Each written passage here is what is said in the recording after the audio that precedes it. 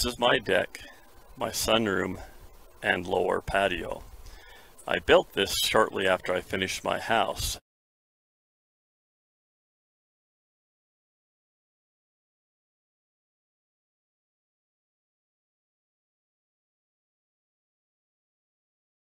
And the entrance to it was strictly from the house. But eventually I wanted to have access to my backyard, so I had to come up with some way to have access from all the levels to my backyard. I finally came up with a design that was suitable, that wouldn't obstruct any of the windows and wouldn't jet out too far from the house, and that would be easy to manage and easy to access. I came up with a modified spiral staircase in the sense that it's not a true spiral, that it doesn't go 360 degrees all the way around.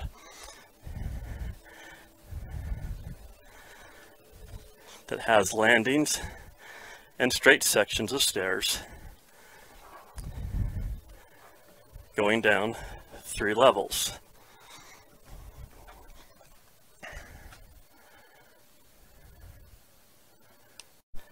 The main support for this structure down on the bottom level had to be cut away to accept pole, which was galvanized. So this pole right here is held in with this particular bracket, and it's fastened to the main 10 by 10 that goes from the ground level here all the way up to the second level here, and is tied in to this glue lamb right here. So this goes all the way through the staircase, holding everything into place. This pole is attached at the top with this bracket, attached midway with this bracket, and rests down here on the deck's foundation. The concept of a spiral staircase is pretty simple, except in the case what I was doing, this is a main support structure for my deck and sunroom, and on the other side is a support structure for my spiral staircase.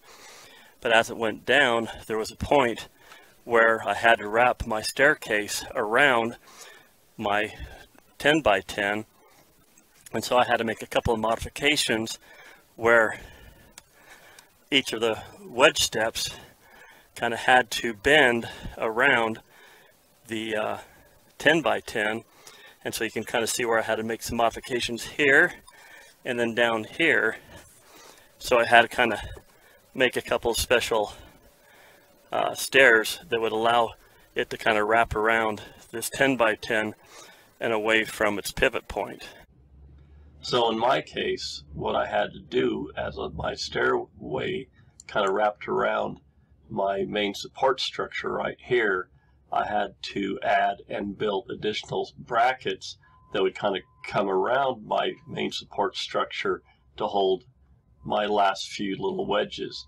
This one right here, number 14, is really not a step, but this is actually the landing to my sunroom.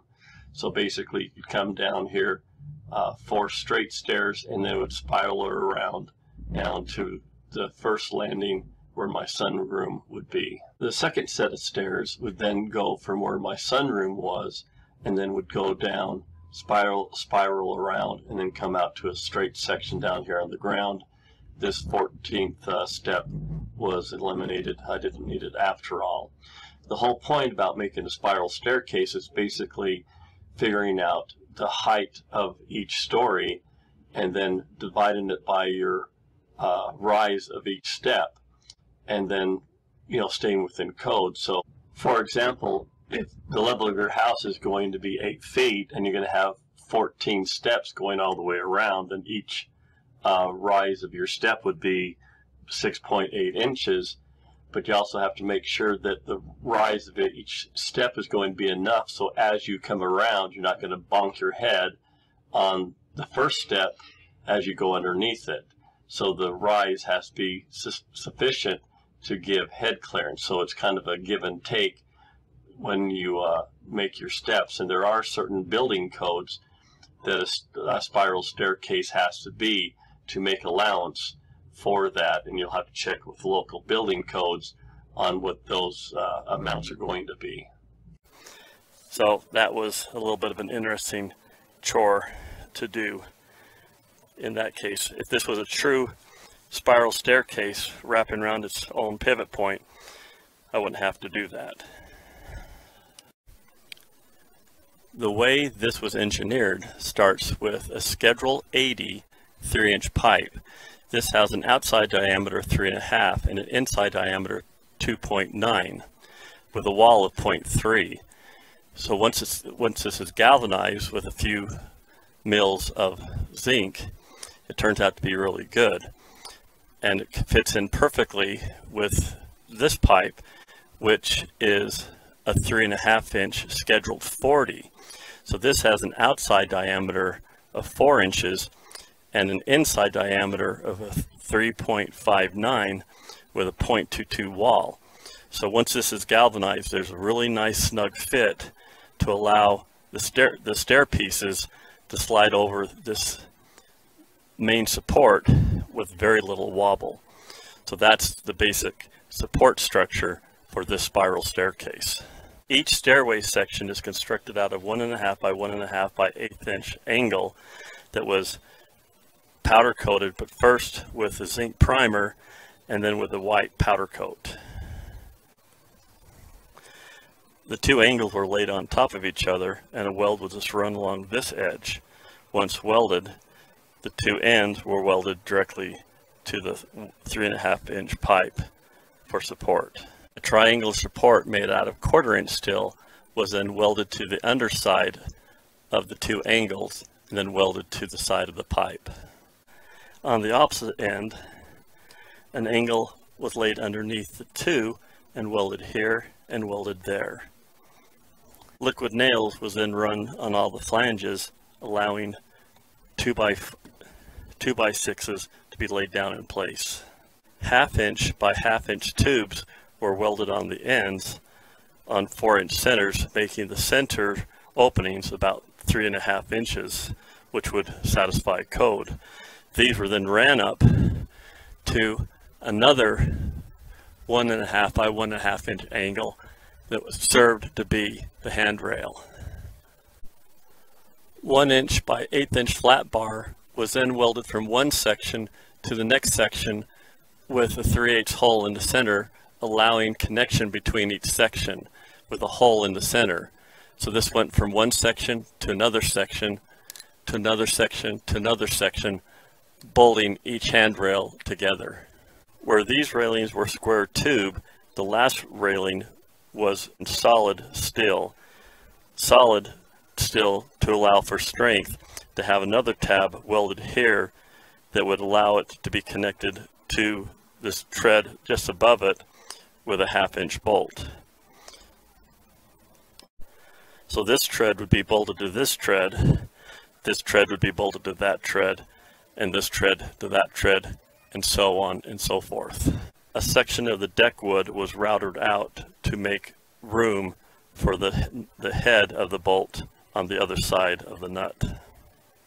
Because I was using a simple chop saw to cut my railing pieces, I wasn't able to make any compound miter cuts. So there's an opening, like a V-shaped opening, at each intersection. That didn't really bother me because I was able to cover that up when I put the wood railing on top. The actual railing is wood that was compound cut on a miter saw, sanded and originally stained. After the stain wore off, it was actually painted. Wood railing is held in with screws here and here per section. My original design did not call for a toe kick, but because I had small children living with me at the time, I didn't want any gap here where they could perhaps fall through or crawl through. So covering these up was pretty simple. It just took a 2x8 that was fastened from the top down with a couple of screws, and also to be fastened from behind with a couple of screws. The whole concept of a spiral staircase is to be self-supporting, but I do have a couple of added supports. To help support this straight section right here, I do have one support going down into the ground. The front of the stairs is also anchored into concrete. The upper straight section of stairs is bolted into the wall of the house. Each rectangular stair piece is supported by 2 parallel 1/4 inch by 2 inch flat bars. The spiral staircase is about 8 years old and is showing some corrosion. These are sections where the powder was not able to bond well to the surface of the metal. If I was able to do this over again, I would have had this hot dip galvanized and then powder coated. The stair treads were made out of 2x8 dimensional lumber that were then stained with golden oak stain and varathane. Unfortunately, I did not know that varathane is not good for outdoors. If I would have used spar varathane, that would have been much better. But because I used the wrong varathane, the finish did not last very long, and with the rain and the sprinklers, it kind of destroyed the finish over time. So I had to find a paint that came somewhat close to the golden oak color, and that's what's painted on there now, which still looks pretty good. And each year I find myself gluing down boards that become loose from the previous winter, which is not a big problem. Because the original finish allowed some of my boards to warp and eventually crack, because they were kind of bowed up, I just kind of broke the bow where they were. That created this crack here, but then it allowed them to lie flat, so I just basically glued them back into place so I'd have a flat stairway. But things seem to work out pretty good. So you can see, like right here, where this is bowed up because of all the sprinkler water that has hit this. So eventually I'll just break this down, causing a crack to go down the center, so this will lay flat.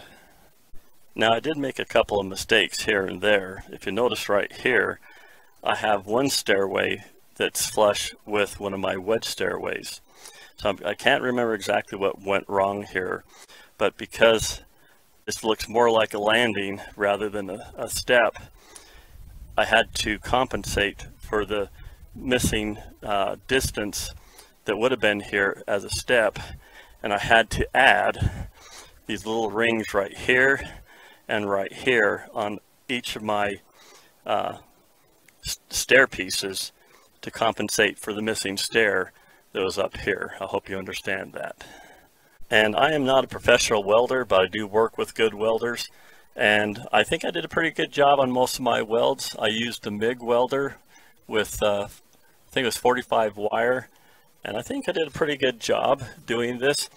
One of the things I did do is I had an extra section of pipe that I actually welded to my welding table, and as I welded each of these sections into place, I actually stacked them on top of each other to make sure that everything would fit one inside the other. So when it came time to actually assembling this stairway, I knew that everything would fit, because they fit just fine on my welding table, 2 at a time.